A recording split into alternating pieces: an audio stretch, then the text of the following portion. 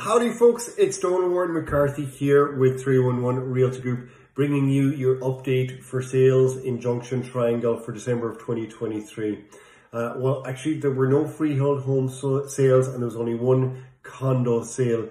So really I can't comment on which I feel was the best deal over another. However, I do feel this was a great purchase for very likely a first-time buyer. So here we go. We've got a property here on Coven Mews. This is right at Symington and Bloor, just north there, one of those townhomes.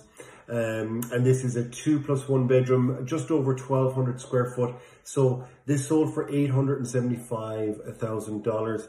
It took 11 days to sell. So still good stat there for Junction Triangle. Stuff is selling fast, as we have not seen change through these high interest rate moments.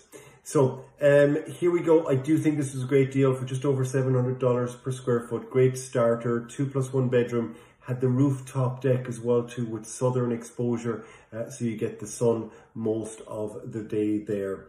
So there you have it folks. There's our update on Junction Triangle sales in December of 2023. It's Ward-McCarthy here, principal with 311 Realty, over and out.